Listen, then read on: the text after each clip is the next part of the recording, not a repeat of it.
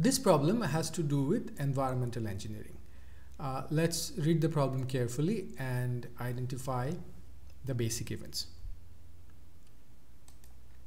So let's define A as the process A ran during the day, and likewise we can define B, that the process B ran during the day, and likewise for C and D.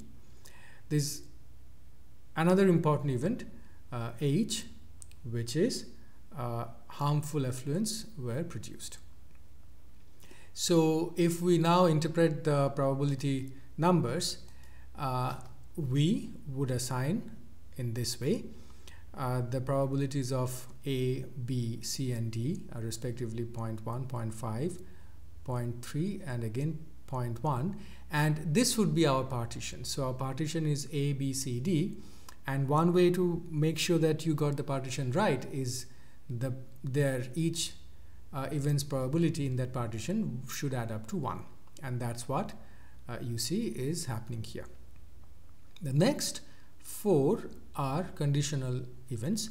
So H given A, H given B, H given C and H given D, and those probabilities are also stated. So now we can apply the theorem of total probability and find the unconditional probability of H, and that turns out to be 0.17 once you do the arithmetic, and what's been asked for is there'll be no discharge, so P of H bar, which is 0.83.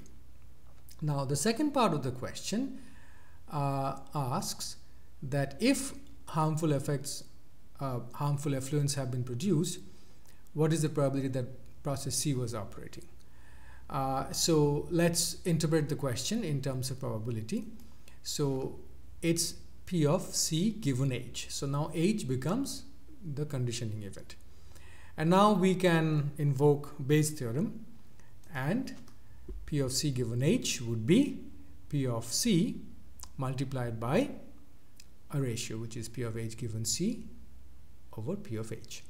And we just found out P of H, and the other two probabilities we already know, they are given.